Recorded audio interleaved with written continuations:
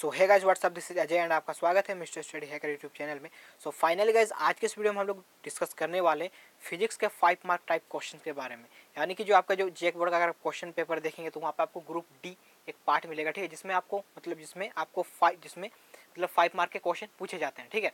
तो जनरली वहाँ पे आपको यार 3 क्वेश्चन पूछे जाते हैं 5 मार्क के, यानी कि दैट मीन्स आपके टोटल 15 मार्क के क्वेश्चन पूछे जाते हैं।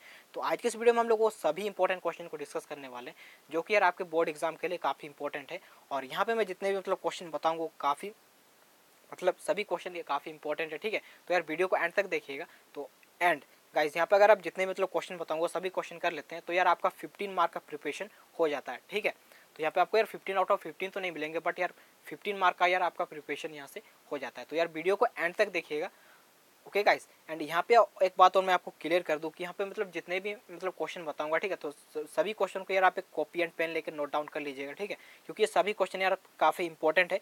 या फिर अदरवाइज आप यार इसका स्क्रीनशॉट भी ले सकते हैं, ठीक है। लेकिन यार वीडियो को एंड तक देखिए, क्योंकि यहाँ पे मैं जो क्वेश्चन बताऊँगा, ठीक है, वहाँ पे यार कुछ मतलब यहाँ पे मतलब थोड़े मतलब ज़्यादा ही क्वेश्चन है, ज़्यादा भी नहीं है बट कुछ क्वेश्चन है, ठीक है। तो यहाँ पे यार कुछ ऐसे क्वेश्चन भी बताऊँगा जो कि यार मोस्ट इंपॉर्टेंट है, जो कि आपके आने वाले बोर्ड एग्जाम के लिए यार काफ़ी इंपॉर्टेंट है, ठीक है। तो यार इसीलिए वीडियो को एंड तक देखिएगा, और जो भी मतलब मोस्ट इंपॉर्टेंट है वो मैं यार वीडियो मतलब जैसे क्वेश्चन बताते जाऊंगा, ठीक, उसी के साथ यार आपको मतलब आपके साथ डिस्कस करता जाऊंगा कि ये बोर्ड ये काफ़ी इंपॉर्टेंट है कि नहीं है, ठीक है। यहाँ पे जितने क्वेश्चन है फिर से मैं रिपीट कर रहा हूँ वो सभी इंपॉर्टेंट है, बट यार कुछ क्वेश्चन जो है वो काफ़ी मोस्ट इंपॉर्टेंट है जो कि आपके बोर्ड एग्जाम के पॉइंट ऑफ व्यू से, ठीक है। तो बेसिकली यहाँ पे मैं 5 मार्क टाइप के जो क्वेश्चन मतलब बताऊंगा, ठीक है, वो जनरली यार आपका जेक बोर्ड में 5 चैप्टर से पूछे जाता है, ठीक है। सबसे पहला चैप्टर है वो आपका इलेक्ट्रोस्टैटिक्स, दूसरा है आपका करंट इलेक्ट्रिसिटी, तीसरा आपका मैग्नेटिज्म, ठीक है। उसके बाद फोर्थ है आपका electromagnetic induction and alternating current, और फिफ्थ है आपका ऑप्टिक्स, ठीक है। ये 5 चैप्टर से आपका मतलब 5 मार्क का क्वेश्चन पूछा जाता है। लेकिन कभी कभी क्या होता है कि आपका जो मतलब इलेक्ट्रॉनिक डिवाइस से भी कभी कभी पूछा जाता है, बट बेसिकली ज़्यादातर इससे नहीं पूछा जाता, ठीक है। तो चलिएगा इस वीडियो को शुरू करते हैं, और जितने भी क्वेश्चन मैं बताऊंगा यार सभी को नोट डाउन करते जाइएगा, और वीडियो को थोड़ा भी स्किप मत कीजिए, क्योंकि यार आप बीच में स्किप करते हैं तो मैं भी आप एक इंपॉर्टेंट पार्ट को यार स्किप कर दे, ठीक है। तो इसीलिए यार वीडियो को एंड तक देखिएगा, वीडियो ज़्यादा लंबी नहीं होने वाली, मैं आपको यार सिर्फ यहाँ पे क्वेश्चन पढ़ के बताऊंगा, ठीक है। थोड़ा बहुत एक्सप्लेन करूंगा बट यार फटाफट करूंगा, क्योंकि आप देख सकते हैं यहाँ पे यार बैटरी भी 10% है, टाइम भी यानी कि रात के 12:30 बज रहे हैं, ठीक है। तो चलिएगा यार वीडियो को शुरू करते हैं। तो गाइस देख सकते हैं यहाँ पे सबसे पहले आपको ऊपर में दिख रहा होगा जेक board important question for physics, यानी कि जितने भी क्वेश्चन बताऊंगा वो फिजिक्स के इंपॉर्टेंट क्वेश्चन होंगे, ठीक है। और यहाँ पे आपको देख सकते हैं ग्रुप डी यानी कि 5 मार्क टाइप क्वेश्चन, यानी कि आप, ठीक है, यानी कि आप जितने क्वेश्चन बताऊंगा वो यार आपके 5 मार्क वाले होंगे, ठीक है, ना कि आपके 2, 3 या फिर कुछ अदर, ठीक है। यहाँ पे जितने क्वेश्चन बताऊंगा वो यार आपके 5 मार्क में पूछे जाते हैं, ठीक है। और आपके ग्रुप डी में टोटल 15 मार्क का क्वेश्चन पूछा जाता है, यानी कि इस वीडियो को अगर आप एंड तक देखते हैं तो यार आपका 15 मार्क का प्रिपरेशन हो जाता है, ठीक है। तो चलिएगा इस वीडियो को शुरू करते हैं और देखते हैं सभी क्वेश्चन को, ठीक है। तो गाइस सबसे पहला यहाँ पे, ठीक है, सबसे पहला नंबर क्वेश्चन की तरफ बढ़ते हैं। तो सबसे पहला क्वेश्चन आपको यार पूछ रहा है कि व्हाट इज, यहाँ पे व्हाट इज, यहाँ पे मिसटाइपिंग हो गई है, ठीक है। तो व्हाट इज की जगह, ठीक है, तो व्हाट इज बॉयट-सवर्ट लॉ, ये क्वेश्चन यार आपका, ठीक है, सबसे पहला नंबर क्वेश्चन है व्हाट इज बॉयट-सवर्ट लॉ। उसके बाद पूछ रहा है derive an expression for magnetic field at A point on the axis of A current carrying circular coil, ठीक है, ये वाला क्वेश्चन है। यानी कि सबसे पहले आपको पूछ रहा है कि बॉयट-सवर्ट लॉ क्या है। उसके बाद पूछ रहा है ड्राइव एन एक्सप्रेशन, मतलब एक्सप्रेशन ड्राइव करना है किसके लिए, मैग्नेटिक फील्ड के लिए, एट ए पॉइंट, किस पॉइंट पे, ठीक है, eight A point on the axis of current carrying circular coil, उस पॉइंट पे यार आपको क्या मतलब मैग्नेटिक फील्ड के लिए एक्सप्रेशन ड्राइव करना है, ठीक है। तो बेसिकली मैं यहाँ पे एक्सप्लेन कर सकता हूँ, बट यार आपको एक्सप्लेन नहीं करूँगा, जस्ट बिकॉज यार स्टूडेंट बहुत लेंदी वीडियोस को यार वॉच नहीं करते हैं, ठीक है। तो इसीलिए मैं आपको यार सिर्फ क्वेश्चन पढ़ के सुना दे रहा हूँ, बट थोड़ा बहुत यार जो हिंदी मीडियम के स्टूडेंट जो है उन्हें यार थोड़ा बहुत समझ में आ जाए, ठीक है, क्योंकि हिंदी मीडियम वाला भी स्टूडेंट रिक्वेस्ट कर रहे थे कि यार हिंदी में क्वेश्चन दीजिए, बट यार मैं खुद इंग्लिश मीडियम से हूँ, तो यार हिंदी मीडियम में मतलब हिंदी में क्वेश्चन को यार ट्रांसलेट करके देना थोड़ा मतलब प्रॉब्लम हो सकता है, बट यार मैं आपको थोड़ा सा यहाँ पे एक्सप्लेन करूँगा, तो उसी से हिंदी मीडियम के स्टूडेंट भी समझ जाएंगे, एंड इंग्लिश मीडियम के जो स्टूडेंट है वो भी थोड़ा बहुत समझ जाएंगे, ठीक है। तो क्वेश्चन नंबर 1 हो गया आपका यार, क्वेश्चन नंबर, ठीक है। उसके बाद क्वेश्चन नंबर 2 की तरफ बढ़ते हैं। तो क्वेश्चन नंबर 2 मतलब जस्ट बताया कि अभी जस्ट कि ये मतलब इंपॉर्टेंट क्वेश्चन, जो कि यहाँ पे जितने भी क्वेश्चन बताऊंगा वो सभी इंपॉर्टेंट क्वेश्चन है, बट यहाँ पे जो क्वेश्चन में कुछ ऐसे क्वेश्चन बताऊंगा जो कि यार मोस्ट इंपॉर्टेंट है, ठीक है। तो सबसे पहला नंबर क्वेश्चन है ये आपका यार मोस्ट इंपॉर्टेंट है, वो पूछ रहा है कि बॉयट-सवर्ट लॉ क्या है और drive an expression for magnetic field at A point on the axis of current carrying circular coil, ठीक है। ये क्वेश्चन यार आपके आने वाले जो अभी एग्जाम बोर्ड एग्जाम होगा उसके लिए यार काफी मोस्ट इंपॉर्टेंट क्वेश्चन में आता है, ठीक है। तो यार इस क्वेश्चन को अच्छे से करके जाइएगा, ठीक है। उसके बाद बढ़ते हैं सेकंड क्वेश्चन की तरफ। तो सेकंड क्वेश्चन में आपको पूछ रहा है कि state goes theorem in electrostatics use this theorem to derive expression for electric field due to informally charged thin spherical shell eight A point outside the cell and inside the cell, ठीक है। ये question यार आपका second number question, इसका यार chances आपके जो अभी जो बोर्ड एग्जाम होने वाले उसमें यार आपके 90% चांस है कि ये क्वेश्चन आपका आ जाए, ठीक है। क्योंकि यार ये क्वेश्चन बहुत मतलब काफी इंपॉर्टेंट क्वेश्चन है, सबसे मोस्ट इंपॉर्टेंट क्वेश्चन यार आपका 5 मार्क में ये है, ठीक है। तो यहाँ पे सेकंड क्वेश्चन यार बहुत मोस्ट इंपॉर्टेंट क्वेश्चन में आता है, तो इसको यार अच्छे से कर लीजिएगा, ठीक है। इसमें बेसिकली आपको पूछ रहा है कि जो गोज थ्योरम उसको मतलब दिखाना है, ठीक है, उसको लिखना है। तो स्टेट गोज थ्योरम इलेक्ट्रोस्टैटिक का, उसके बाद यूज दिस थ्योरम, इस थ्योरम का यूज करके आपको क्या करना है कि इलेक्ट्रिक फील्ड, ठीक है, मतलब एक एक्सप्रेशन ड्राइव करना है किसके लिए, इलेक्ट्रिक फील्ड के लिए due to informally charged thin spherical shell sorry गला, ठीक है। इसके लिए मतलब वही चार्जड थिन स्फेरिकल सेल किस पॉइंट पे आपको यार आउटसाइड द सेल, यानी कि जो भी आपका स्फेरिकल सेल है उसका outside and inside the cell, यानी कि दो एक्सप्रेशन आपको यहाँ पे ड्राइव होगा, ठीक है। सबसे पहला आपका यार आउटसाइड के लिए और एक इनसाइड के लिए, ठीक है। उस एक्सप्रेशन को आपको ड्राइव करना है किसके लिए, इलेक्ट्रिक फील्ड के लिए ड्राइव मतलब एक्सप्रेशन ड्राइव करना है। तो यार क्वेश्चन ये 2 नंबर क्वेश्चन काफी इंपॉर्टेंट है। बेसिकली यहाँ पे मैं थोड़ा बहुत एक्सप्लेन भी जा रहा है, बट मैं एक्सप्लेन नहीं करूंगा जस्ट बिकॉज वीडियो बहुत ही लेंथी हो जाएगी, ठीक है। तो यार आपको इसको नोट डाउन कर लेना है कॉपी में, ये काफी मोस्ट इंपॉर्टेंट क्वेश्चन में आता है और इस बार बोर्ड एग्जाम में ये क्वेश्चन आएगा मेरे को जहाँ तक लगता है, ठीक है। उसके बाद क्वेश्चन नंबर 3 की तरफ बढ़ते हैं। तो क्वेश्चन नंबर 3 में आपको बेसिकली पूछ रहा है state ampere circular law using this law, ठीक है, मतलब एम्पियर का सर्कुलर लॉ को यार आपको दिखाना है। उसके बाद यूजिंग दिस लॉ यानी कि इस लॉ का यूज करके, ठीक है, फाइंड द मैग्नेटिक फील्ड, आपको यार मैग्नेटिक फील्ड फाइंड करना है किसमें, एट ए पॉइंट, किसी एक पॉइंट पे, ठीक है, eight A point A current कैराइंग sorry यहाँ पे, ठीक, ए करंट कैराइंग टोराइड या फिर सेलोनाइड, ठीक है। यहाँ पे थोड़ा सा आपको यार कंफ्यूज हो सकता है, मैं आपको थोड़ा सा बता रहा हूँ, ठीक है। यहाँ पे जो हैंस के बाद जो आपको क्वेश्चन दिख रहा है, ठीक है, बोर्ड एग्जाम में यार मे भी ये वाला जो हैंस के बाद जो भी दिख रहा है, ठीक है, वो क्वेश्चन आपके बोर्ड एग्जाम में ना आए, लेकिन यहाँ पे यार आपको जो सोलेनाइड तक यहाँ तक दिख रहा है, ठीक है, यहाँ तक क्वेश्चन आपको यार बोर्ड एग्जाम में आता है, ठीक है, जनरली। लेकिन कभी कभी क्या हो जाता है कि ये हैंस के बाद जो क्वेश्चन दिख रहा है वो भी कभी कभी ऐड कर दिया जाता है, बट मतलब बहुत ही कम चांसेस है ये वाला जो आपका मतलब ऐड हो, ठीक है। यहाँ तक ही बेसिकली ज़्यादातर पूछा जाता है। तो थर्ड नंबर में पूछ रहा है कि एम्पियर सर्कुलर लॉ को स्टेट करना है, ठीक है। उसके बाद इस लॉ का यूज़ करके यार आपको मैग्नेटिक फील्ड, ठीक है, एक पॉइंट पे, ठीक है, एक पॉइंट पे मैग्नेटिक फील्ड निकालना है, ठीक है, एक पॉइंट पे इनसाइड ए करंट कैराइंग सॉरी मतलब गला सूख रहा है, ठीक है। तो कैराइंग टोराइड सेलोनाइड, ठीक है। इसमें यहाँ पे आपको एक और बात क्लियर कर दूँ, ठीक है। यहाँ पे यार आपको मतलब कंफ्यूज हो सकता है कि टोराइड और यहाँ पे सेलोनाइड दोनों दिख रहा है, ठीक है, यहाँ पे ब्रैकेट के अंदर में ये वाला है। तो यहाँ पे बेसिकली, ठीक है, आपका ये दोनों पूछ सकता है, यहाँ मतलब क्वेश्चन आपका सेम रहेगा, बट यहाँ पे जो टोराइड दिख रहा है इसकी जगह पे आपको सेलोनॉइड भी दिख सकता है, ठीक है। तो यहाँ पे मतलब जनरली मतलब जेक बोर्ड में मैक्सिमम यार आपका ये टोराइड वाला नहीं आता है, आपको सेलोनॉइड वाला ज़्यादातर पूछा जाता है, ठीक है। बट यार आपको दोनों को प्रिपेयर करके जाना है, ठीक है। तो ये क्वेश्चन भी यार आपके अभी जो एग्जाम होगा उसके लिए काफ़ी इंपॉर्टेंट है, ये भी मोस्ट इंपॉर्टेंट क्वेश्चन की कैटेगरी में आता है, ठीक है। तो इसको भी नोट डाउन कर लीजिएगा। उसके बाद यार कभी कभी क्या होता है कि आपको ये जिसके जो नीचे वाला जो पार्ट दिख रहा है, ठीक है, नीचे वाला पैराग्राफ, ठीक है, ये वाला यहाँ से भी ये वाला भी आपको यार पूछा जा सकता है। तो इसको भी यार अच्छे से कर लीजिएगा, बट जनरली इसे ज़्यादातर नहीं पूछा जा सकता है, मतलब नहीं पूछा जाता है, बट इसको भी कर लीजिएगा। इसमें आपको पूछ रहा है कि हैंस, उसके बाद, ठीक है, इसको ये करने के बाद उसके बाद हैंस फाइंड मैग्नेटिक फील्ड, यानी कि मैग्नेटिक फील्ड फाइंड करना है eight A point inside a long solenoid, ठीक है, यहाँ पे थोड़ी हाँ सोलोनाइड, उसके बाद कैरिंग करंट सर्किट, ठीक है। ये वाला मतलब मैंने अभी जस्ट कहा कि ये वाला मतलब आपका इतना कंपलसरी नहीं है, बट यार बोर्ड एग्जाम में ये भी मतलब कभी कभी आता है, ठीक है। तो यार इसको भी आप करके जाइएगा। तो बढ़ते हैं नेक्स्ट क्वेश्चन की तरफ, क्योंकि यार वीडियो बहुत लेंदी हो रही है अभी से, ठीक है। तो बढ़ते हैं नेक्स्ट क्वेश्चन तरफ। नेक्स्ट क्वेश्चन आपका 4 नंबर में, 4 नंबर क्वेश्चन में आपका पूछ रहा है, ठीक है, कि ड्रॉ ए लेवल ठीक है। तो यहाँ पे 4th नंबर क्वेश्चन में आपको पूरा पूछ रहा है कि ड्रॉ ए लेवल्ड डायग्राम, ठीक है, describe with principal the construction and working of A cyclotron. ये क्वेश्चन आपके मतलब बोर्ड एग्जाम के लिए यार मोस्ट इंपॉर्टेंट क्वेश्चन में आता है, जैसे कि आपका गोल्स थ्योरम है।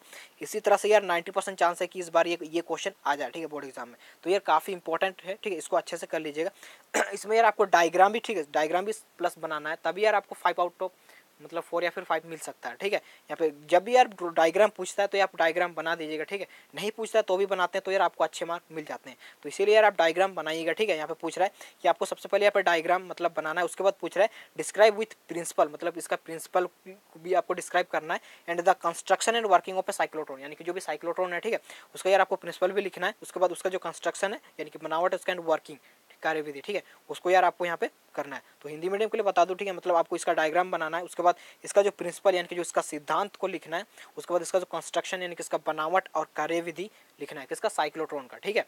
ये क्वेश्चन नंबर 4। उसके बाद क्वेश्चन नंबर 5 की तरफ बढ़ते हैं। तो क्वेश्चन नंबर 5 में आपको बेसिकली पूछ रहा है कि state Kirchhoff's law for electric current, यानी कि इलेक्ट्रिक करंट के लिए किरचॉफ का लॉ का मतलब दिखाना है। उसके बाद with the help of this laws, मतलब इस लॉ का हेल्प, मतलब इस लॉ का यूज करके या फिर हेल्प लेके, ठीक है, आपको क्या करना है कि obtain the condition for balance of A Wheatstone bridge, यानी कि मतलब व्हीटस्टोन ब्रिज का जो बैलेंसिंग का जो कंडीशन है उसको मतलब ऑब्टेन करना है, ठीक है। तो ये क्वेश्चन नंबर 5, इसको भी यार आप नोट डाउन कर लीजिएगा, ठीक है।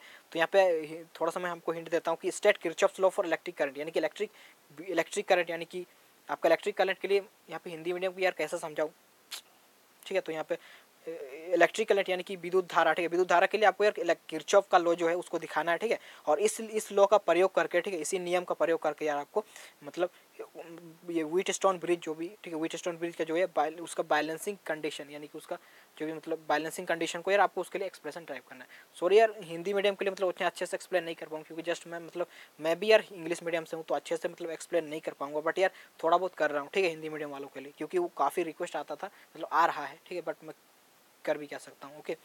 उसके बाद क्वेश्चन नंबर 6 की तरफ बढ़ते हैं। तो क्वेश्चन नंबर 6 में यार आपका पूछ रहा है कि describe with principal the construction and working of a moving coil galvanometer.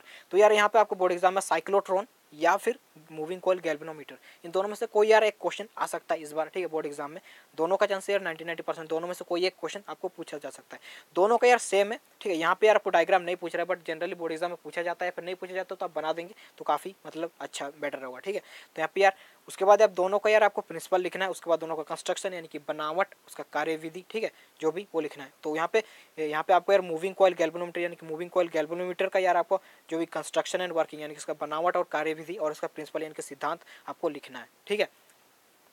Question number 7 की तरफ बढ़ते हैं। तो क्वेश्चन नंबर 7 जो मैं क्वेश्चन नंबर 7 में भी आपको यार पूछ रहा है, ठीक है। यहाँ पे मैं आपको थोड़ा सा मतलब बताऊंगा, ठीक है। यहाँ पे यार पावर दिख रहा है, ठीक है, यहाँ पे पावर से इधर वेन दिख रहा है, ठीक है। वेन से इधर वाला पार्ट यार आपको बोर्ड एग्जाम में स्किप होकर आप भी आ सकता है, ठीक है, मतलब नहीं भी आ सकता है, जस्ट मैंने आप पे पहले एक बताया क्वेश्चन बताया उसी टाइप से, ठीक है। तो यहाँ पे देखते हैं क्वेश्चन नंबर 7 में पूछ रहा है कि with the help of levelled रे या फिर डायग्राम, ठीक है, यहाँ पे लेवल्ड भी पूछ सकता है या फिर आपको रे डायग्राम या फिर नेट रे डायग्राम भी मतलब पूछ सकता है। बेसिकली समझना, डायग्राम मतलब यार आपको उसका डायग्राम या फिर फिगर जो भी वो बनाना है, ठीक है, वो बनाना है।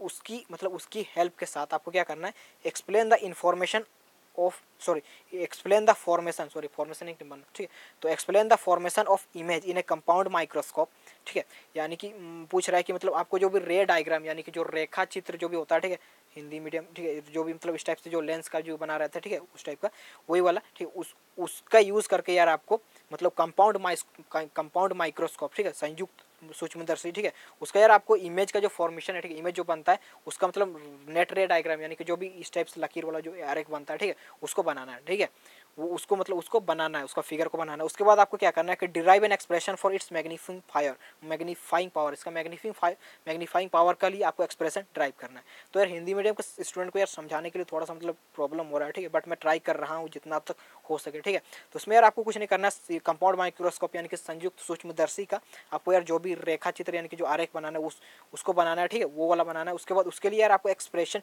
ड्राइव करना है, किसके लिए, इसका मैग्नीफाइंग पावर के लिए, ठीक है, इसका मैग्नीफाइंग पावर मतलब इसका जो भी मतलब पावर समझ रहे हो, ठीक है, वो उसके लिए आपको यार एक्सप्रेशन ड्राइव करना है, ठीक है। उसके बाद जस्ट मैंने कहा इसके बाद जो यहाँ पे पूछ रहा है कि when the image is formatted eight A least distance of डिस्टिनेट vision, तो ये वाला यार आपके बोर्ड एग्जाम में आ भी सकता है, नहीं भी आ सकता है, ठीक है, बट इसको भी इसी के साथ यार आप ट्राई करके देख लीजिएगा। बेसिकली इन दोनों मतलब ये रहेगा तो भी यार आपका आंसर मतलब उसी टाइप से बनेगा, नहीं रहेगा तो भी यार आपको उसी टाइप से इसका आंसर सॉल्व होगा, ठीक है। तो 7 नंबर क्वेश्चन भी हो गया आपका। उसके बाद बढ़ते हैं नेक्स्ट क्वेश्चन की तरफ। तो नेक्स्ट क्वेश्चन है आपका 8 नंबर क्वेश्चन।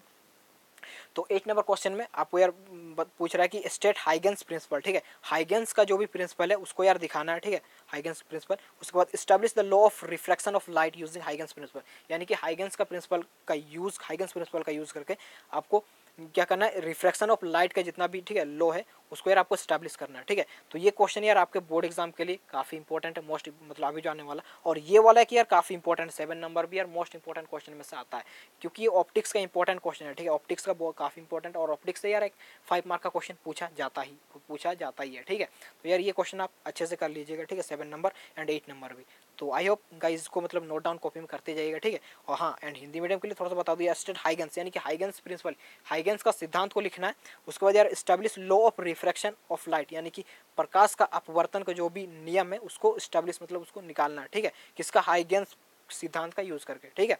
उसके बाद क्वेश्चन नंबर 9 की तरफ बढ़ते हैं। तो क्वेश्चन नंबर 9 में यार आपका पूछ रहा है, क्वेश्चन नंबर, ठीक है, क्वेश्चन नंबर 9 में पूछ रहा है डिफाइन इलेक्ट्रिक पोटेंशियल, ठीक है, डिफाइन, क्वेश्चन नंबर 9 में पूछ रहा है, सॉरी क्वेश्चन नंबर 9 में आपको पूछ रहा है डिफाइन इलेक्ट्रिक पोटेंशियल, यानी कि इलेक्ट्रिक पोटेंशियल को डिफाइन करना है। Derive an expression for electric potential, electric potential की आपको ये एक्सप्रेशन ड्राइव करना है, किसमें, at any point due to an electric dipole, ठीक है, इलेक्ट्रिक डाइपोल के कारण किसी एक पॉइंट पे, ठीक है, आपको इलेक्ट्रिक पोटेंशियल के लिए एक्सप्रेशन ड्राइव करना है। तो बेसिकली यार बोर्ड एग्जाम में इलेक्ट्रिक पोटेंशियल की जगह आपको यार इलेक्ट्रिक फील्ड भी आ सकता है, मैग्नेटिक फील्ड भी आ सकता है, ठीक है, बट यार क्वेश्चन इसी टाइप से आपका आ सकता है। तो उसमें पूछ रहा है कि डिफाइन इलेक्ट्रिक पोटेंशियल की जगह आपको पूछ सकता है define electric field, drive an expression for electric potential की जगह पूछ सकता है drive an expression for electric field या फिर magnetic field at any point due to an electric dipole, इस टाइप से मैग्नेटिक डाइपोल, ठीक है, इस टाइप से भी पूछ सकता है।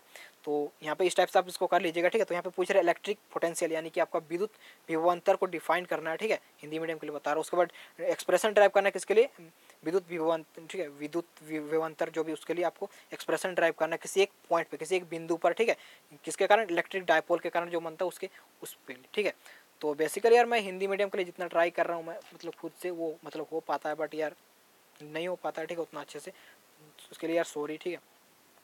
तो क्वेश्चन नंबर 10 की तरफ बढ़ते हैं। तो क्वेश्चन नंबर 10 में आपको पूछ रहा है कि व्हाट इज ट्रांसफॉर्मर, ठीक है, ट्रांसफॉर्मर क्या है, describe with principal the construction and working of transformer. ये क्वेश्चन है आपके आने वाले बोर्ड एग्जाम के लिए मतलब जो वो उसके लिए काफ़ी इंपॉर्टेंट है। इसमें यार बेसिक सा क्वेश्चन है ये आपका, ठीक है।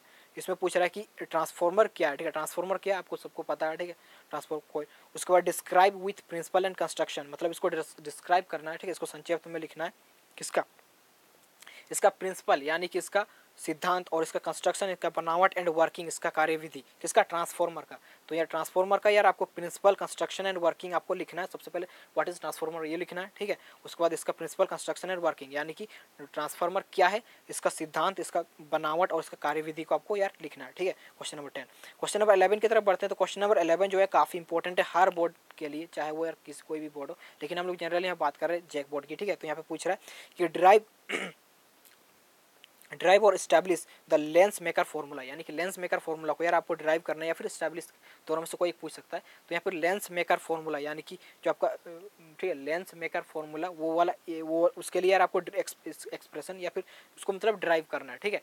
तो मतलब हिंदी मीडियम स्टूडेंट समझ रहे होंगे, ठीक है। यहाँ पर लेंस मेकर फॉर्मूला के लिए हमको यार मतलब ड्राइव करना है, ठीक है, मेकर फॉर्मूला जो भी है उस फॉर्मूला जो बनता है उसको ड्राइव करना है। तो यार हिंदी में इसका क्या कहते हैं मुझे भी नहीं पता, ठीक है, जस्ट बट यार आप लोग खुद से ट्राई कर लीजिए क्योंकि मैं भी नहीं कर पा रहा हूँ, ठीक है, टाइम नहीं मिल पाता है। उसके बाद क्वेश्चन नंबर 12 की तरफ बढ़ते हैं। तो क्वेश्चन नंबर 12 में आपको यार पूछ रहा है कि what do you mean by electromagnetic induction, electromagnetic induction से आप क्या समझते हैं, ठीक है। Find a formula for EMF induced in A coil rotating in a uniform magnetic field. ये क्वेश्चन आपको पूछ रहा है कि what do you mean by electromagnetic induction, electromagnetic induction, ठीक है, इलेक्ट्रोमैग्नेटिक इंडक्शन से आप क्या समझते हैं, ठीक है, इलेक्ट्रोमैग्नेटिक इंडक्शन आप कर लीजिएगा। तो इलेक्ट्रोमैग्नेटिक इंडक्शन से आप क्या समझते हैं, find a formula for EMF of induced in A coil rotating in a uniform magnetic field, यानी कि एक यूनिफॉर्म मैग्नेटिक फील्ड में, ठीक है, एक सॉरी ठीक है। तो ये वाला यार आप कर लीजिए, इस मतलब ये इसमें मतलब हिंदी में यार इसको मैं ट्रांसलेट नहीं कर सकता क्योंकि इलेक्ट्रोमैग्नेटिक इंडक्शन, ठीक है, समझ रहे होंगे, ठीक है, आप लोग कर सकते हैं कि what do you mean by electromagnetic induction, यानी कि इलेक्ट्रोमैग्नेटिक इंडक्शन से आप क्या समझते हैं। फाइंड ए फॉर्मूला, एक फॉर्मूला फाइंड करना है, ठीक है, for EMF induced in A coil rotating in a uniform magnetic field, ठीक है, इसके लिए यार आपको फॉर्मूला फाइंड करना है। तो बेसिकली आप देख सकते हैं वीडियो भी लेंदी हो रही है तो मैं फटाफट यार आपको मतलब करता हूँ, ठीक है। तो आई होप ये सभी जितने भी क्वेश्चन बता रहा हूँ नोट डाउन करते जा रहे होंगे, ठीक है। तो यहाँ पे लेंस मेकर फॉर्मूला यार आपका काफ़ी इंपॉर्टेंट है, जस्ट मैंने कहा, ठीक है। उसके बाद आपका 13 नंबर क्वेश्चन यार आपका ऑप्टिक्स से जनरली आता है, ठीक है, ऑप्टिक्स से, और ये काफ़ी इंपॉर्टेंट क्वेश्चन, ठीक है, काफ़ी इंपॉर्टेंट क्वेश्चन है। तो इसमें यार आपको थोड़ा सा समझना है, ठीक है। यहाँ पे मैंने मतलब जो पीडीएफ बनाते समय थोड़ा सा मतलब प्रॉब्लम हो जाता है। तो यहाँ पे क्वेश्चन नंबर 13 पूछ रहा है कि for refraction at a spherical surface, मतलब एक स्पेरिकल सरफेस पर रिफ्रैक्शन के लिए, ठीक है, एक स्पेरिकल सरफेस पर रिफ्रैक्शन के लिए क्या है कि स्टैब्लिश द रिलेशन, एक रिलेशन मतलब स्टैब्लिश करना है जिसमें यहाँ पे u2 upon v minus u1 upon u ये दिख रहा है। तो बेसिकली यहाँ पे u2 नहीं, आगे जो आपको मतलब u2 एंड u1 जो दिख रहा है, ठीक है, यहाँ पे u2 एंड u1, तो बेसिकली ये u2 u1 नहीं है, यहाँ पे आपका न्यू है, ठीक है, मतलब u टाइप का जगह बनता है जो, ठीक है, वो वाला, ठीक है, वो वाला यू टाइप का इस टाइप से बनता है वो वाला, ठीक है। लेकिन पीडीएफ में यार बनाते समय वो बनता मतलब वहाँ पे कोई ऐसा नहीं है तो मतलब नहीं बना पाया, ठीक है। तो यहाँ पर आपको यार समझना है, ठीक है। U2 दैट मीन्स यार आपका न्यू टू है, ठीक है, इस टाइप से। तो ये वाला, ठीक है, यहाँ पे new to bye B minus न्यू1 upon you, ठीक, is equal to न्यू2 minus न्यू1 upon are. तो ये वाला रिलेशन यार आपको बहुत काफ़ी जगह मिलता है, ठीक है, क्वेश्चन में भी। तो यार ये वाला आपको अच्छे से करके जाइएगा, इस बार में भी बोर्ड एग्जाम में ये क्वेश्चन आ जाए, ठीक है। उसके बाद पूछ रहे where terms have their usual मतलब यूजुअल मीनिंग, मतलब यहाँ पे जितने भी टर्म्स हैं उसका जनरली जो भी मीनिंग के रूप में यूज़ किया मतलब यूज होता है। जैसे कि आप आर जो कि इस टाइप से, जैसे कि आप मतलब एक सर्कल में देखते हैं आर, उसका रेडियस इस टाइप से, ठीक है, जिसके जो भी उसका यूजुअल मीनिंग जो भी मतलब मीनिंग जनरल जो है वही वाला यार आपका यहाँ पे यूज हुआ है, ठीक है। तो क्वेश्चन नंबर बढ़ते हैं क्वेश्चन नंबर 14 की तरफ। तो क्वेश्चन नंबर 14 में जो आपको पूछ रहा है कि derive young double slit experiment with necessary theory and obtain expression for fringe width, ठीक है। इसका ये वाला भी आप अच्छे से कर लीजिएगा। ये क्वेश्चन मतलब उतना यार जैक बोर्ड में नहीं पूछ रहा, बट यार काफ़ी इंपॉर्टेंट है इसमें, ठीक है। इसमें यंग डबल स्लिट एक्सपेरिमेंट को यार आपको डिराइव करना है, ठीक है। इसका विथ नेसेसरी, इसका जो भी जरूरत होता है, ठीक है, थ्योरी के लिए वो वाला, and obtain expression for fringe width, ठीक है, उसके लिए जो भी एक्सप्रेशन मतलब निकलता है उसको ऑब्टेन करना है, ठीक है। तो ये वाला यंग डबल स्लिट एक्सपेरिमेंट वाला हिंदी मीडियम स्टूडेंट वो मतलब कर लीजिएगा, यंग डबल स्लिट एक्सपेरिमेंट, ठीक है, वो वाला।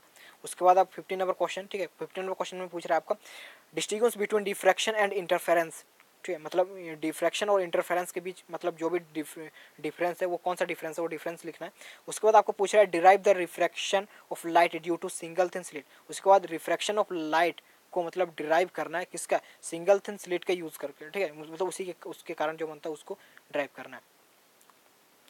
क्वेश्चन नंबर 16 में आपको पूछ रहा है कि prove that energy store in A parallel plate capacitor, ठीक है, can be expressed by relation Q square upon 2c। तो यहाँ पे यार बेसिकली मतलब पीडीएफ बनाते समय इस टाइप के जो भी न्यूमेरिकल या फिर वैल्यूज है वो ये यार मतलब थोड़ा सा वहाँ पे मिस टाइपिंग या फिर प्रॉब्लम हो जाता है, ठीक है। तो यार आप मतलब जो मतलब बाद में यार आपको पीडीएफ प्रोवाइड करूँगा तो उसमें यार आप अच्छे से कर लीजिएगा। तो यार क्वेश्चन ये भी आपका मतलब इंपॉर्टेंट है बट उतना इंपॉर्टेंट नहीं है, ठीक है। लेकिन 15 नंबर क्वेश्चन जो यार काफ़ी इंपॉर्टेंट है आपके बोर्ड एग्जाम के लिए, ठीक है, तो उसको अच्छे से कर लीजिएगा। तो 16 नंबर में आपको पूछ रहा है कि prove the energy store in A parallel capacitor, parallel plate capacitor. Generally यहाँ तक क्वेश्चन पूछा जाता है, ठीक है, यहाँ तक। उसके बाद can be express bye relation x square upon 2c के द्वारा ये मतलब एक्सप्रेस किया जा सकता है। तो जनरली ये जो सेकंड पार्ट आप दिख रहे हैं वो वाला यार बोर्ड एग्जाम में जनरली नहीं पूछा जाता, आपका यहाँ तक पूछा जाता है कि prove that energy store in A parallel plate capacitor. फिर मैं आपको एक बात बता दूं कि यार जितने क्वेश्चन बता रहा हूँ सभी इंपॉर्टेंट है, बट यहाँ पे जो मैं मोस्ट इंपॉर्टेंट बता रहा हूँ वो सब भी बता रहा हूँ, ठीक है। बट यहाँ पे ये मोस्ट इंपॉर्टेंट नहीं बट ये इंपॉर्टेंट है, आ भी सकता है, ठीक है। तो क्वेश्चन नंबर 16 हो गया। क्वेश्चन नंबर 17 की तरफ बढ़ते हैं। तो क्वेश्चन नंबर 17 में आपका पूछ रहा है कि क्वेश्चन नंबर 17 में पूछ रहा है। तो गाइस क्वेश्चन नंबर 17 की तरफ बढ़ते हैं। तो क्वेश्चन नंबर 17, ठीक है, तो क्वेश्चन नंबर 17 में पूछ रहा है कि what is meant by resistivity and conductivity of a substance, derive the relation J is equal to यहाँ पे रो ई, ठीक है। यहाँ पे आपको यार ध्यान देने वाली बात है, ठीक है। यहाँ पूछ रहा है कि मतलब what do you mean by resistivity और कंडक्टिविटी से आप क्या समझते हैं, यानी कि रेजिस्टिविटी और कंडक्टिविटी से क्या समझते हैं, ठीक है, किसी भी सब्सटेंस का, किसी पदार्थ का प्रतिरोध और जो भी चालक, ठीक है, प्रतिरोध या फिर चालक हिंदी मीडियम मुझे पता है, उससे आप क्या समझते हैं पूछ रहे हैं, ठीक है। उसको ड्राइव द रिलेशन, आपको रिलेशन ड्राइव करना है किसके लिए, यहाँ पे J is equal to 6e आपको दिख रहा है, 6e नहीं है, यहाँ पे रो ई है, ठीक है। तो यहाँ पे यार इस टाइप का जो एक बनता है, ठीक है, इस टाइप से, तो वही वाला, ठीक है, वही वाला है आपका रो ई, ठीक है, इस टाइप से। तो यार यहाँ पे यार वीडियो बनाते समय ये जो रो है ये साइन आपको यार नहीं मिलता है, ठीक है, बेसिकली। तो इसीलिए मैंने यहाँ पे 6 लगा उसी टाइप का है तो यहाँ पे लगा दिया, बट यार इसीलिए मैं कहता हूँ वीडियो को वॉच कीजिएगा, ठीक है। तो यहाँ पे J के ऊपर में भी वेक्टर होना चाहिए, ठीक है, और यहाँ E के ऊपर में वेक्टर, यानी कि J vector is equal to row E vector, ये वाला आपका ये वाला है, मतलब ये वाला कर लेना है, ठीक है। तो ये वाला भी आपका ये भी इंपॉर्टेंट है, ठीक है, 17 नंबर क्वेश्चन। और ये इस बार चांसेस है कि यार ये क्वेश्चन मतलब ये वाला जो व्हाट डू यू मीन मतलब what is mean by resistivity and conductivity अगर नहीं पूछेगा तो ये वाला जो रिलेशन है J इज इक्वल टू रो ई, ये वाला रिलेशन यार आपको बोर्ड एग्जाम में पूछा जा सकता है, ठीक है, इस बार ये इंपॉर्टेंट है, ठीक है। उसके बाद क्वेश्चन नंबर 18, क्वेश्चन नंबर 18 में आपको पूछ रहा है स्टेट लेंस लॉ, ठीक है, यहाँ पे पूछ रहा है कि state Lenz law and illustrate it with experiment, does Lenz law violate the principle of conservation of energy. तो इसको मैं थोड़ा सा यार एक्सप्लेन कर देता हूँ कि लेंस लॉ को यार आपको क्या करना है, मतलब दिखाना है। उसके बाद इलुस्ट्रेट मतलब इसको इलुस्ट्रेट या फिर इलुस्ट्रेट करना है, मतलब समझ रहे हिंदी से क्या बोलते हैं, इलुस्ट्रेट करना है किसके साथ, इट मतलब इसको इलुस्ट्रेट करना है विथ एग्जाम एक्सपेरिमेंट, मतलब एक्सपेरिमेंट के साथ आपको यार इसको इलुस्ट्रेट करना है, या फिर कभी कभी आप एक्सपेरिमेंट की जगह आपको एक्सप्रेशन टाइप का भी पूछ सकता है, ठीक है। उसके बाद पूछ रहा है मेन क्वेश्चन यहाँ से आता है कि does lens low violate the principle of conservation of energy, यानी कि जो principle of conservation of energy, यानी कि इससे एनर्जी यानी कि एनर्जी का संरक्षण का जो सिद्धांत है, ठीक है, उसको ये वॉयलेट यानी कि उसको मतलब वॉयलेट यानी कि उसको नहीं मानता इस टाइप से, ठीक है, वो वाला पूछ रहा है। तो यार इसको कर लीजिएगा। देखिए तो सॉरी गाइस, यहाँ पे हिंदी मीडियम के लिए मैं अच्छे से यार एक्सप्लेन नहीं कर पा रहा हूँ, ठीक है, बट ये मैं मतलब खुद से ट्राई कर रहा हूँ, ठीक है। यहाँ पे तो यहाँ पे principle of conservation of energy यानी कि आपको ऊर्जा संवेग का जो मतलब जो भी सिद्धांत है उसको ये वॉयलेट करता है क्या, लेंस लो ये पूछ रहा है, और लेंस लो को मतलब दिखाना है, ठीक है, लेंस का नियम, और यहाँ पे इलुस्ट्रेट एक्सपेरिमेंट के साथ, यानी कि एक्सपेरिमेंट के साथ कोई आप एक्सपेरिमेंट के साथ आपको यहाँ पे दिखाना है, ठीक है, इलुस्ट्रेट करना है। तो ये 18 नंबर क्वेश्चन है, ठीक है। तो ये क्वेश्चन यार आपके मतलब बोर्ड एग्जाम में ज़्यादातर नहीं पूछा गया है, बट ये क्वेश्चन काफ़ी इंपॉर्टेंट है। क्वेश्चन और बढ़ते हैं, क्वेश्चन नंबर 19 में आपको पूछ रहा है कि what are main defect of vision, मतलब विजन का ये क्वेश्चन यार आपको 2000 अभी जो बोर्ड एग्जाम होने वाला है, ठीक है, उसके लिए काफ़ी इंपॉर्टेंट है। इसमें पूछ रहा है कि यहाँ पे what are main defect of vision, यानी कि जो विजन का देखने का जो मेन डिफेक्ट है वो क्या है, उसको describe clearly with diagrams how they are corrected, मतलब यार आपको डायग्राम के साथ यहाँ पे डिस्क्राइब करना है पूरे क्लियरली, ठीक है, क्लियरली आपको डिस्क्राइब करना है कि उसको मतलब कैसे करेक्टेड यानी कि उसको कैसे ठीक किया जा सकता है। तो इस बार के जो बोर्ड एग्जाम है उसके लिए यार काफ़ी इंपॉर्टेंट है ये, तो यार इसको अच्छे से कर लीजिएगा, ठीक है। 19 नंबर क्वेश्चन, ओके। उसके बाद नंबर आपका क्वेश्चन जो है क्वेश्चन नंबर 20, तो क्वेश्चन नंबर 20 में आपको बेसिकली ये पूछ रहा है यहाँ पे कि what do you mean by reactance and impedance, ठीक है। ये क्वेश्चन आपके मतलब अभी जो बोर्ड एग्जाम है उसके लिए यार काफ़ी इंपॉर्टेंट है। इसमें पूछ रहा है कि what do you mean by reactance and impedance, reactance और इम्पिडेंस से क्या समझते हैं। उसके बाद prove the average power, average यहाँ पे पावर होना चाहिए, ठीक है, यहाँ पे थोड़ी मिसटाइपिंग होगी, तो prove the average power dissipated in A circuit containing यहाँ पे इंडक्टेंस इन जीरो, ठीक है। ये वाला आपके इस बार के जो बोर्ड एग्जाम के लिए काफ़ी इंपॉर्टेंट है। बेसिकली यहाँ पे आपको रेक्टेंस और इम्पिडेंस से आप क्या समझते हैं ये पूछ रहा है, ठीक है। ये वाला आप मतलब हिंदी मीडियम स्टूडेंट आप इसको ट्रांसलेट करके देख लीजिएगा, क्योंकि मुझे इसका हिंदी मीनिंग पता नहीं, ठीक है। इसका prove the average power dissipated in A circuit containing इंडक्सेंट is zero, ये वाला आपको यार करना है, ठीक है। ये वाला को मतलब आपको यार बुक सब में एनसीईआरटी में भी आपको यार मिल जाएगा, टॉपिक सर्च करेंगे तो, ठीक है, कि आपको मतलब रेक्टेंस और इम्पिडेंस से आप क्या समझते हैं, ठीक है। तो बेसिकली ये पूछेगा और इसका प्रूव करने के लिए पूछ रहा है। तो ये क्वेश्चन हो गया। तो गाइज यहाँ पे 20 नंबर क्वेश्चन हो गया। हिंदी मीडियम के जितने भी स्टूडेंट यार उनसे यार फर्स्ट ऑफ ऑल तो यार सॉरी, क्योंकि मैं यार हिंदी में मतलब मैं खुद इंग्लिश मीडियम से हूँ, तो यार मैं नहीं कर पाऊंगा, ठीक है, मतलब हिंदी से उतना अच्छा से। बट यार आप इसको कैसे कर सकते हैं, मतलब गूगल ट्रांसलेट मिलता है, ठीक है, गूगल में सर्च करेंगे तो वहाँ से यार ट्रांसलेट करके आप यार खुद ट्राई कर सकते हैं, ठीक है, क्योंकि मुझे भी टाइम नहीं मिल पा रहा, अदरवाइज मैं हिंदी के लिए भी बना देता, ठीक है। तो यहाँ पे मैंने जितने क्वेश्चन बताया वो इंपॉर्टेंट थे। एंड गाइज बहुत से स्टूडेंट मतलब या भी यहाँ पे जस्ट मैंने बताया कि जितने भी क्वेश्चन है वो सभी इंपॉर्टेंट है, बट मैंने यार मोस्ट इंपॉर्टेंट क्वेश्चन को आपके साथ कुछ डिस्कस की, ठीक है। तो यहाँ पे फिर से मैं यार आपको मोस्ट इंपॉर्टेंट क्वेश्चन फिर से एक बार रिपीट कर देता हूँ, जो कि यार फिर से मैं बता रहा हूँ यहाँ पे जितने भी क्वेश्चन है सभी इंपॉर्टेंट है, ठीक है। बट यार यहाँ पे जो मैं अभी क्वेश्चन बताऊंगा वो यार आपका मोस्ट इंपॉर्टेंट क्वेश्चन है, ठीक है। अगर आपके पास टाइम नहीं होता है, ठीक है, या फिर कुछ प्रॉब्लम है, तो आप सबसे पहले यार इन क्वेश्चन को कीजिएगा। तो सबसे पहले अभी जो आपका बोर्ड एग्जाम आने वाला है उसी के बेस पे, ठीक है। तो सबसे पहला क्वेश्चन आपका पूछ रहा है, ये सबसे एक नंबर क्वेश्चन जो कि मोस्ट इंपॉर्टेंट आपका 2020 जो बोर्ड एग्जाम होने वाला है उसके लिए काफ़ी इंपॉर्टेंट है। उसके बाद सेकंड नंबर, ठीक है, सेकंड फर्स्ट 1 नंबर 2 नंबर ये काफ़ी इंपॉर्टेंट है यार, ठीक। उसके बाद 3 नंबर 3 ये भी उसके बाद इंपॉर्टेंट। उसके बाद आपका 4 भी इंपॉर्टेंट है, ठीक है, 1 2 3 4 लाइन, ये लाइन वाज इंपॉर्टेंट को मैंने पहले रखा था, ठीक है। उसके बाद 5 नंबर में आपका, हाँ 5 नंबर भी आपका इंपॉर्टेंट है, बहुत इंपॉर्टेंट। उसके बाद 6 भी इंपॉर्टेंट है। 7 तो यार काफ़ी इंपॉर्टेंट है आपका, इसलिए एक ऑप्टिक्स चैप्टर्स आता है। उसके बाद 8 भी इंपॉर्टेंट है, ठीक है, बट 8 उतना इंपॉर्टेंट मुझे नहीं लग रहा है, बट मैं भी यहाँ पे आप तो इतना तक पूछ सकता है कि स्टेट हाइगेंस प्रिंसिपल, ठीक है, इतना तक पूछ सकता है, ठीक है, लेकिन ये 8 भी इंपॉर्टेंट है। उसके बाद यार आपका मतलब मैं फिर से रिपीट कर रहा हूँ, सभी इंपॉर्टेंट है, बट जो मोस्ट इंपॉर्टेंट है वो मैं बता रहा हूँ, ठीक है। तो 1 से लेकर 8 तक यार आपका मोस्ट इंपॉर्टेंट है सभी। उसके बाद ठीक है ये इंपॉर्टेंट है, बट मोस्ट इंपॉर्टेंट मैं नहीं कह सकता, बट इंपॉर्टेंट है, ठीक है। तो उसके बाद आपका क्वेश्चन नंबर 10, उसके बाद क्वेश्चन नंबर 11, ठीक है, ये मोस्ट इंपॉर्टेंट क्वेश्चन है। उसके बाद क्वेश्चन नंबर 12 भी आपका मोस्ट इंपॉर्टेंट है। उसके बाद क्वेश्चन नंबर 13, ठीक है, क्वेश्चन नंबर 13। उसके बाद आपका है question number 14, generally JAC board में उतना नहीं आता है, ठीक है, आजकल यंग डबल स्लिट एक्सपेरिमेंट वाला उतना क्वेश्चन नहीं आ रहा है, बट ये भी इंपॉर्टेंट है, ठीक है, इसको भी कर लीजिएगा। उसके बाद आपका क्वेश्चन नंबर 15 यार काफ़ी इंपॉर्टेंट है, ठीक है, इस बार आ सकता है।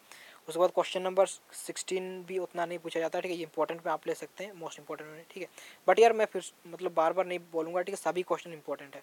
उसके बाद आपका क्वेश्चन नंबर 17, ठीक है, क्वेश्चन नंबर 17 आपका यहाँ तक यार इंपॉर्टेंट नहीं भी हो सकता है, बट यार आपका जो रिलेशन जो ड्राइव करने बोल रहा है, ये क्वेश्चन यार आपका इंपॉर्टेंट है, ठीक है, ये रिलेशन आपको ड्राइव करने के लिए पूछा जा सकता है। क्वेश्चन नंबर 18 लेंस लो, ये वाला यार आपका इंपॉर्टेंट है, ठीक है, इसको कर लीजिएगा, लेंस लो। उसके बाद क्वेश्चन नंबर 19 तो यार आपका मोस्ट इंपॉर्टेंट है, मैं पहले ही बता चुका हूँ, ये काफ़ी इंपॉर्टेंट है। उसके बाद क्वेश्चन नंबर 20 भी आपका यार काफ़ी इंपॉर्टेंट है, ये भी कर लीजिएगा। एंड गाइज अब यहाँ पे एक इंपॉर्टेंट बात है, ठीक है, सबको मतलब सभी जितने भी क्वेश्चन मैं बताया यार सभी को यार आप आई होप आपने नोट डाउन कर लिया होगा, ठीक है।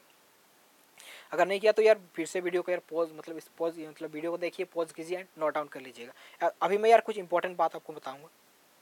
तो वैसे इंपॉर्टेंट बात ये है कि यहाँ पे जितने भी मैंने क्वेश्चन बताया, ठीक है, सभी यार आपके अभी जो 2020 का जो बोर्ड एग्जाम होने वाला है उसके लिए यार काफ़ी इंपॉर्टेंट है सभी क्वेश्चन। लेकिन मैंने कुछ क्वेश्चन यार सेलेक्ट करके दिए, वो यार आपके मोस्ट इंपॉर्टेंट है। अगर आपके पास यार टाइम नहीं होता है तो यार आप उन क्वेश्चन को कर सकते हैं। तो यहाँ पे मैं आपको यार एक स्ट्रेटेजी बताऊंगा, ठीक है, जिसके थ्रू यार आप मतलब 15 मार्क ईजिली मतलब अंडर अभी जो आपके जो पास जो रिमेनिंग टाइम है उसके अंदर में यार आप अच्छे से कर पाएंगे, ठीक है। तो इसमें से मैंने टोटल यार 20 क्वेश्चन आपके साथ डिस्कस किए, ठीक है, 20 क्वेश्चन आपको बताया। तो यार बेसिकली ठीक है आपके पास अभी ठीक है जितने भी टाइम है, लेकिन 30 डेज तो यार 30 डेज से यार आपका ज़्यादा ही टाइम है, ठीक है। तो उसमें यार अगर आप ठीक है एटलीस्ट यार एक क्वेश्चन भी अगर एक दिन में करते हैं तो यार आपका 20 डेज में सारा क्वेश्चन आपका प्रिपेयर हो जाएगा। बट यार एक क्वेश्चन बहुत कम हो जाएगा, ठीक है, आपके बोर्ड एग्जाम मतलब अभी जो यार आपको मतलब बहुत अच्छे से पढ़ना है, ठीक है। तो इसके लिए यार एटलीस्ट यार डेली 2 क्वेश्चन, ठीक है, डेली 2 क्वेश्चन आप ये 5 मार्क वाला कर लीजिएगा। पहला दिन ये फिर दूसरा ये, ठीक, मतलब एक डेली यार आपको 2 क्वेश्चन एटलीस्ट करना है। तो इस टाइप से यार आपका 10 डेज में ही यार आपका 15 मार्क का प्रिपरेशन हो जाएगा, ठीक है। तो यार स्ट्रेटेजी यार आपको बता रहा हूँ, और अभी यार आपको इस टाइप से पढ़ना कोई मतलब इस टाइप से मतलब नॉर्मल स्टडी नहीं करना है, आपको यार हार्ड वर्क भी करना है, स्मार्ट वर्क भी करना है, ठीक है। तो यहाँ पे जितने भी इंपॉर्टेंट क्वेश्चन बताएं तो यहाँ पे सभी यार 20 क्वेश्चन है। अगर आप एक दिन में एटलीस्ट यार दो इंपॉर्टेंट क्वेश्चन भी करते हैं तो आपका 10 डेज में यार 20 इंपॉर्टेंट क्वेश्चन आपका बन जाएगा। और यकीन मानिए यार 20 में से ही यार आपका 15 मतलब जो 5 मार्क टाइप का ग्रुप डी में क्वेश्चन आएगा, ठीक है। तो इसमें अगर आप 15 मार्क में से यार एटलीस्ट आप यार 13-14 तो आप स्कोर कर सकते हैं, ठीक है। तो यार वो भी 10 डेज में। तो यार इसको अच्छे से कीजिएगा। तो यहाँ पे ऐसा नहीं कि आप मतलब इस क्वेश्चन को करें तो बाकी यार स्टडी नहीं करना है, ठीक है। इसको यार आप अलग टाइम में आप अलग से 1 घंटा या फिर 2 घंटे, एक घंटा में मतलब 2 क्वेश्चन यार आपका हो जाएगा, ठीक है। अगर आपने मतलब पहले कभी नहीं किया तो यार आपका 2 घंटा मतलब मैक्सिमम टाइम चल जाएगा। तो यार डेली 2 घंटा एक्स्ट्रा निकालिए और इन सभी क्वेश्चन को यार डेली 2 क्वेश्चन करिए। तो यार आपका 10 डेज में ही आपका यार 15 मार्क का प्रिपरेशन हो जाएगा, ठीक है। ये फिजिक्स के लिए बता रहा हूँ। तो गाइज यही थी प्रिपरेशन स्टडी मतलब प्रिपरेशन स्ट्रेटेजी, ठीक है। और ऐसे पढ़ना है। उसके बाद यार आपको अभी आपके पास टाइम नहीं है तो यार आपको अच्छे से मतलब फोकस करना है, ठीक है। और यहाँ पे जितने भी 5 मार्क टाइप क्वेश्चन थे वो मैंने आपके साथ डिस्कस करी, सभी को यार नोट डाउन कर लीजिएगा। और इसका जो यार इसका पीडीएफ लिंक यार आपको कैसे मिलेगा उसके लिए मैंने यार नीचे कमेंट में चेक कीजिएगा, मैंने सारा मतलब लिख के रखा है, ठीक है। पीडीएफ लिंक मतलब इसका जो पीडीएफ है वो कैसे मिलेगा, ठीक है। तो गाइज आई होप यार ये वीडियो आपको पसंद आई होगी, ठीक है। तो पसंद आई यार तो वीडियो को लाइक कीजिएगा, ठीक है। और एक इंपॉर्टेंट बात यार जितने भी आपके क्लासमेट या फिर जो भी है उनके साथ यार वीडियो को शेयर कीजिएगा, क्योंकि टाइम बहुत कम है, ठीक है। अगर उन्हें वीडियो अगर नहीं मिल पाती है तो प्रॉब्लम हो जाएगी, ठीक है। तो आप इस वीडियो को यार लाइक करें ना करें, बट यार प्लीज़ एक अपने दोस्त या फिर जो भी है उसके साथ यार शेयर कर दीजिएगा जो भी 2020 में बोर्ड एग्जाम देने वाला है, ठीक है। तो गाइज तो आज के लिए बस यार इतना ही, मिलते हैं नेक्स्ट वीडियो में, ठीक है। तो वीडियो देखने के लिए आपका यार दिल से धन्यवाद। और वीडियो कैसी लगी यार नीचे कमेंट करके बताइएगा, ठीक है। तो आज मिलते हैं नेक्स्ट वीडियो में। Thank you so much and good